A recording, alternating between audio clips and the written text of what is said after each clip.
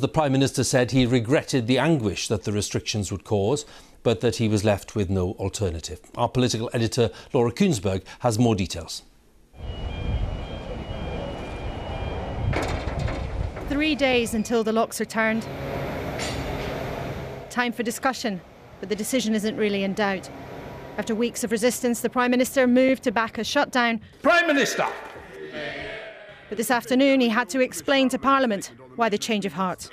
Just as first time round, his reason, stopping the NHS from collapse. Let me spell out the medical and moral disaster we face. The sick would be turned away because there was no room in our hospitals. Doctors and nurses could be forced to choose which patients to treat, who would live and who would die. Yet only a fortnight ago, he had mocked the idea, standing in the same place at the dispatch box. But arguments from a miserable-looking Chancellor and many on the Tory backbenches lost out. The Prime Minister reluctantly accepting the case for tighter limits. These restrictions are time limited. After 4 weeks, on Wednesday the 2nd of December, they will expire. But I cannot pretend that the way ahead is easy or without painful choices for us all.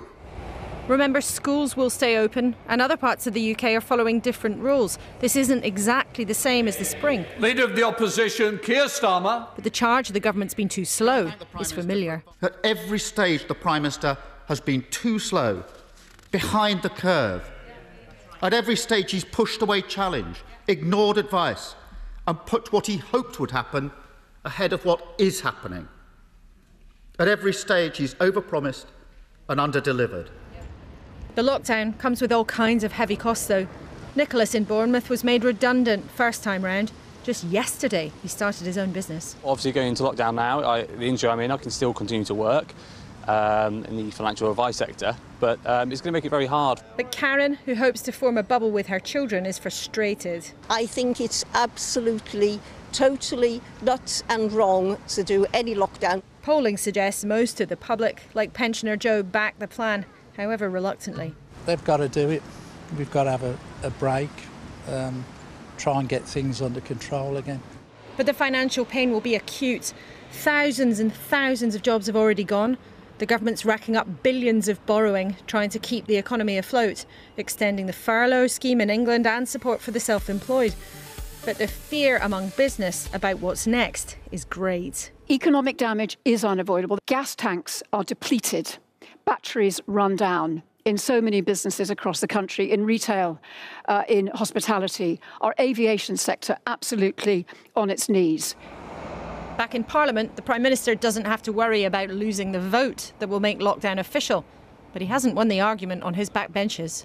How many collapsed businesses and how many job losses he and his government believe are a price worth paying? As we drift further into an authoritarian, coercive state, the only legal mechanism left open to me is to vote against that legislation. Can the Prime Minister demonstrate to me that the damage that will be caused to East Sussex by locking down on our economy, on liberty, on lives, on livelihoods would be a lot worse were we to do absolutely nothing? Despite that irritation, when it comes to the vote on Wednesday, MPs are likely to give a grumpy OK. With Boris Johnson's huge majority and Labour support, unless something very unexpected happens between now and then, England's doors are set to close at midnight on Wednesday. Temporary, the government hopes. Tough on everyone, ministers know. And lockdown comes with more political turmoil, second time round. Laura Kuenssberg, BBC News, Westminster. Let's take a look at the latest official government figures. They show 136 deaths were reported in the latest 24-hour period. That's people who died within 28 days of a positive COVID-19 test. It means on average in the past week, 265 deaths were announced every day. And it takes the total number of deaths so far across the UK to 46,853. Now, a new 5-level system of restrictions has come into effect in Scotland. No part of Scotland has been placed in the highest tier, but the central belt, including Glasgow and Edinburgh, will be in level 3 of the new system, with pubs and restaurants closing at 6 p.m. and no alcohol sold. The Highlands and many of the island communities will be in tier 1 with more relaxed rules. Our Scotland editor Sarah Smith has more details. The walk is hot for the first time in weeks. This Glasgow restaurant reopened today, as even under level 3 restrictions they can serve food before 6, but no alcohol. On balance, I think I'd rather be open than closed. We make most of our revenue in the evenings and a significant proportion of it from drink sales, so to be open till 6 p.m. with no drink sales is still going to be a struggle. They probably won't turn a profit, but want to try to save jobs. Unsure exactly what support Scottish businesses will get from the government in future. As the furlough scheme's now been extended through November across the whole of the UK, the big question here is what happens if Scotland goes into a tighter lockdown at a later date? Will the Chancellor pay for Scottish workers to be furloughed then? Nicola Sturgeon says funds must be available at the time when they're needed. It can't be right that the only time that additional financial support is made available is when the south of England needs to go into a lockdown. That just isn't fair. Then, taking many by surprise, the Scottish Tory leader later secured a promise from the Prime Minister that furlough funds will be available if Scotland needs them. If other parts of the UK decide to go into measures which require the furlough scheme, then of course it's available to them. That has to be right, and that applies not just now, but of course in the future as well.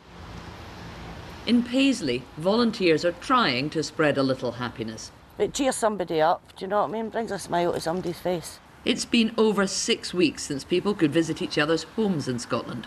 Instead, houseplants are being delivered to the elderly, who fear another lockdown. Lockdown? Oh, dreadful, wouldn't it? Different rules for different countries, but the leaders of all 4 UK nations say they will work together to try and find a joint approach to Christmas. Sarah Smith, BBC News, Glasgow. The North West Ambulance Service in England has declared a major incident because of the high level of calls it's received, especially in the Greater Manchester area. It's warned that people might need to make their own way to hospital if their condition isn't life-threatening, or to dial 111 for medical advice. The service added there was nothing currently to indicate that the surge was due to coronavirus. Now, in Wales, the 2-week firebreak lockdown will be lifted next Monday.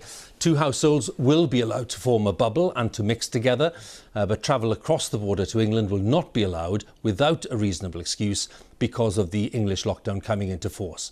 Now, our Wales correspondent Howell Griffith is in Cardiff with the latest on what's being expected there. Howell? Yes, Hugh. Well, the Welsh Government says they see no reason to change their plans just because Downing Street have decided on an English lockdown. So, a week today, next Monday, shops here can reopen. Gyms and hairdressers too. Pubs, bars and restaurants can welcome back customers, although we don't have the detail yet on what restrictions may be in place for them.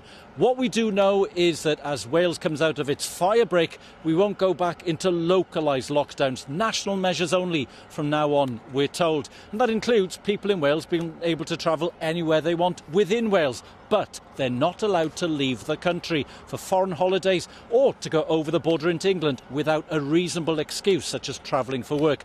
Likewise, people in England won't be allowed to come into Wales during the English lockdown, so no popping over the border for a quick pint. Which country's got the approach right? Will this firebreak have brought success? We won't know that for a couple of weeks. And no one yet is ruling out another firebreak in the new year. Howell, many thanks again. Howell Griffith there with the latest on the picture in Wales.